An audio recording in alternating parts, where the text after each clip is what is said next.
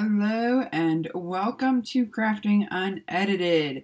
My name is Sierra and today I'm going to show you a new feature, well kind of new feature, that Cricut has made possible, which is being able to have it open in multiple screens. So you can be working on multiple projects all at the same time and you can copy and paste and move items from each project. So let's go ahead, just dive in, and I'll explain more as I'm going. It's very more hands-on than it is explaining. So you can see here, I have one window of design space open with little baby Yoda here. There's some other things too, but little baby Yoda guy. He's here, he's happy, but he needs a friend. He needs to have another tab open. So I'm just gonna, this is on a Mac. It should be the same process for any other computer, but I'm using a Mac. So you're going to go down to your design space, right click on it, go to options. Just kidding. It won't let me. Okay, never mind. Just kidding. I lied. I had a brain fart. You're going to go up to File, New Window. And it's going to open up a new window right over here. And then if you want another one open, File, New Window. It keeps opening up on my other screen, but that's okay.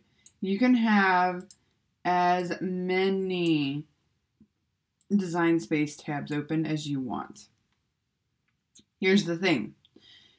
So you can have as many as you want open, but keep in mind that the more you have open, the slower it's going to run. So just be patient. As you can see, they're each taking a little longer to load as you open them up. So I'm going to let all of them open up to a project or a new blank canvas. And then I'll start copying and pasting things. So some things that people don't realize is that, especially with the Mac, File, when new window opens a new window, edit, you've got cut, copy, paste, select all, emoji, symbols, all that, and that's for the Mac again. View is probably the most used one that I have if my design space is running slow or it's lagging or it's stuck. You can hit reload. If it's doing all of that and reload doesn't work, then do force reload, but save your project first. I'll do a whole video on that aspect in a bit, but for now, we're just going to keep it as the 3 screens to show you how to copy and paste. You would think that it'd be pretty easy, and it is. It's just like any other time that you want to copy and paste. Copy, so right click, copy, or select all, edit, copy. Go to your new screen, edit, paste. Just kidding. Right click, paste. Meh. There we go.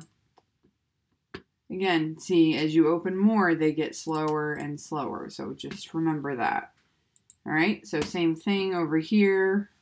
Edit, paste. And it'll paste in the new window. Any moment. Again, just remember, super slow. Let's see. The edit and paste doesn't seem to be working as well as just the right click and paste. There we go. Right click and paste works better apparently. So now you have all 3. I like to use this feature when I am making designs and shirt mock-ups. That way I can just have the 3 mock-ups good to go. I could put each design on there, save them. It makes it so much more productive instead of like cutting, saving, cutting, saving, cutting. It's just, I don't know. For me, it was easier and it's a pretty cool feature. And then the other part is if you want to have it open and work on one project, but also work on another one, like my brain works, it's like all over the place all the time. So I like to have all 3 screens open. So I'm trying to think of if there's anything else that I could show you in here. You could add, like, do anything with this. It works just the same as any other design space. Look at that. That's so funny. So image here. That's a cute little Cricut. We'll go with I'm That Mom. Here, same thing. And open up a new project. Again, just remember, it does run pretty slow. Oh, I didn't want all those. See, all in the same. So I'm going to actually show you how slow it takes to save these things. So I don't want 3 Baby Yoda projects, so we're gonna just, you know, do a different image for each one.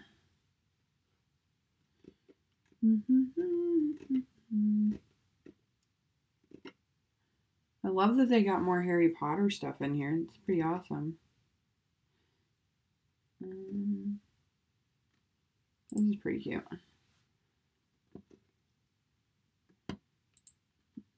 Flower wreath sticker or flower wreath.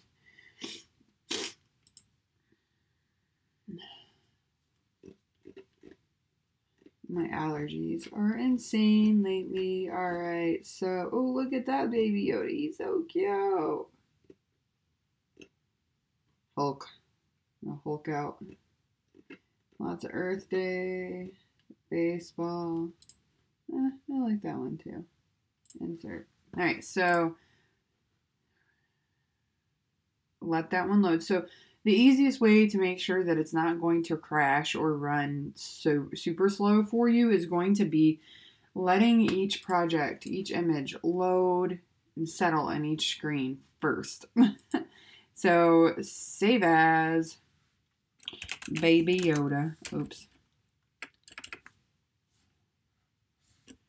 No background. I'll just do that. Decals. Save. And then go over here. Flower wreath. We'll save it as decals. That's just how I've been keeping it organized since they added that new collections feature. I didn't want to make it. Cancel. I want to save it. I hit the wrong button, guys. Baseball. Decals. Save.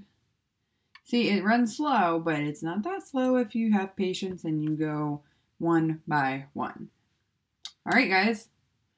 Make sure that you subscribe to my channel and keep an eye out for more tutorials, more quick videos. I'm trying to do these in under 10 minutes so that we can get through exactly what you want to see, learn it, go over it, and then go from there. I will show you how the force reload and all of that works in another video for you, and I've got a lot more tutorials coming, so make sure you subscribe, hit the bell, like, all that good fun stuff.